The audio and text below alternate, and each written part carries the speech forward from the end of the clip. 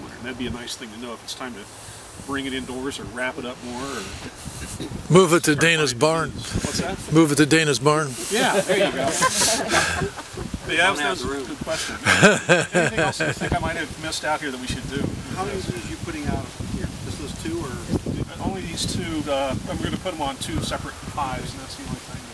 you know, winterizing the same? I know we were talking about, you know, wrapping some certain ways and putting straw behind others. I think we should try to keep as much as we can with these two hives identical, so that there's only one variable, really, so that there's only one major variable that we know about for sure. There's undoubtedly dozens of others, but I'm just trying to minimize them. And that way we'll have the most consistent results if we do it again. Start to get some kind of indication of whether that's the factor or something else. Please? No, I again, being a novice here, I was hoping you guys could help me out. Terry and John, it's obvious they're going to have to be 10-frame hives. Right. And we've got one medium hive that is in trouble. It's weak. The two deep frame hives, full deep boxes, are as equal as I could think. Would you agree with that? And I agree with you. And also, I think those are the ones that would allow for the most condensation in them too. So that might be the better test. Sounds good to me.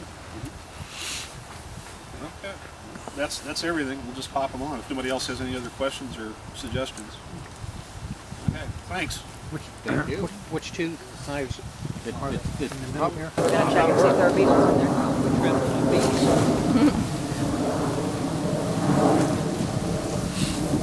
You want to put the screen? Yeah. Oh, I'm sorry.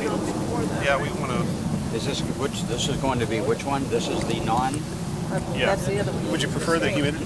Yeah. This is probably the other one's probably the strongest one. It's actually supposed to be this screen. It is. Yeah. Okay. Oh, because this one is designated for that. That's Well, it's specific. what came with it. Yeah, so we probably should Was we open this up one evening? make sure they all their equipment stays together.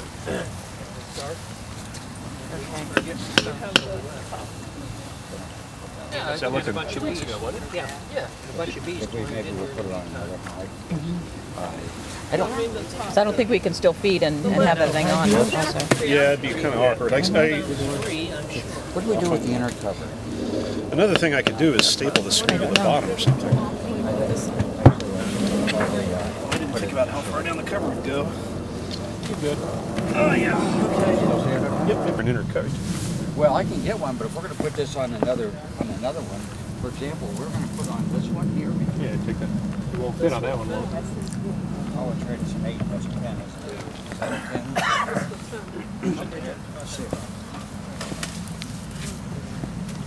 10? Okay. That one does. You got it.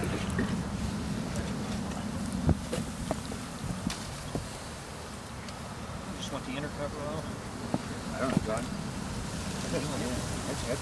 Well, is that not the one? Yeah, to put the No, I dehumidifier thought we were on going there. to put it on that one over there. Oh. We're going to put it on. Let me just check it. I'm sure.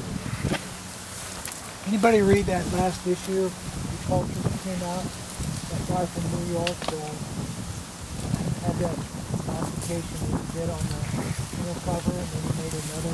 This time of the year is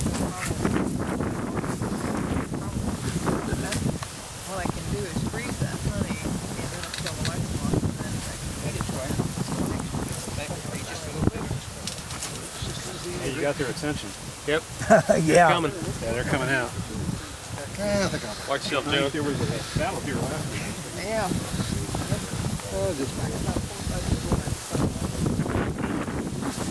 Okay. Maybe we let it. Do you intentionally do it with the opening on top like that, as opposed to? I do because I like to do them personally because if there's any dead ones that die there, if they lay there, then it's not going to plug the entrance. That's a good idea. Or if they would That's die, an excellent point. if they were flipped over and they die, they could plug the entrance. I've heard that if it's open side down, they can drag them out.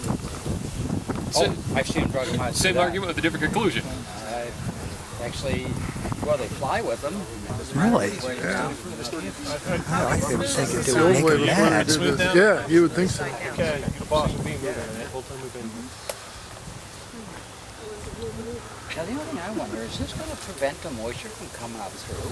Oh, that part, the filter? Yeah. Where if you had the screen, I would think it would let more moisture. That thing's really porous. Is it? Yeah. I mean, you could breathe through it. Is that the stuff that they use for ground cloth? No, ground cloth I think is supposed to be non-porous. Oh. Now, Tipped a little bit. you wouldn't need to have the inner cover on this one. Then. Which direction No, is the tip? because there's really not supposed to be any air coming up through, so that should be fine just the way it is. Well, there is a bit of a Tip that gap up in left and forward right. just a little bit, or I think actually it's- this tipped a little Oh yeah. There's I think we do need the top cover on it though. Which I figured was Do ya? intentional. Yeah, it's one fewer variables. and Yep. it also lifts it a little bit. Yeah. So you can see read it. Yeah. Yeah. Let's see. Oh, good idea. down here and you can't, well, No, if you actually put the top all the way down so that they can't. We're all wearing, Logbooks hanging out. Thank you. we're all wearing dark colors and a pack of bears. Now we make sure that it's tipped forward. Behind you. And I'm not just standing there and carrying. Big fat snow bear. We'll get him. We don't need to. That one has a gap. I said, I know not to stand near you. So that those any water collection going out. As Oh, opposed to- let's take yeah. Now, You know, it's not a single thing. is that built in? Yeah. To knock down the wind chill. Your bees ought to do well in the boxes. We want to make sure that the inner covers and the top covers don't blow off in the winter, so it's very important to have weight on the top. We're not going to be completely done. Tonight is our last night in the bee yard.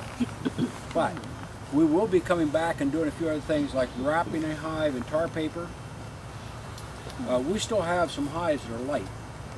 And so we're going to have to feed, and we'll probably switch to fondant, because fondant does not have the moisture in it that sugar water has. So I don't have any fondant yet, but we'll be getting some. on Friday, I'll bring some 2-to-1 sugar water over, because it still should be warm enough. In the meantime, we can find the phone. Sure. So I'll Okay. feed them again. I'm sorry? Weren't they going to put the recipe in the newsletter? I don't know. I don't think I saw it. But the thing we need to remember is when we have our meetings, we'll still have the round table discussion, and any topics that come up there we can talk about. When I go into the round table discussion, I generally come in with an idea. That gives me something to talk about if you don't want to ask any questions. I feel a little uncomfortable sitting there looking at you and then trying to think in my mind of, okay, what is it that we need to talk about? So I will come up with an idea to discuss, but I want it to be open and informal, just like this is, so that anybody that has a question can ask about it. And it becomes timely because now we are very rapidly running into colder weather. And I will also tell you, I was at the Ohio Department of Agriculture today, and Ohio State beekeepers met with the assistant director for the Ohio Department of Agriculture, and Barb Bletcher, and the person who's in charge of the emerald ash borer and the stuff like that that we have here in Ohio. And they seem to be interested in helping beekeepers. So we've got some positive notes going on there. But the essential thing is Barb shared with all of us that all across Ohio we've had a disastrous honey crop this year. There are people who are reporting hives that are dead right now from starvation. Strong hives. And it seems to be the real strong hives are the ones that just go out there and you see bees all over the place, and next thing you know you've got 3 inches of bees in the bottom of your hive. And there are bees with their heads stuck in the cells. They are totally dead from starvation.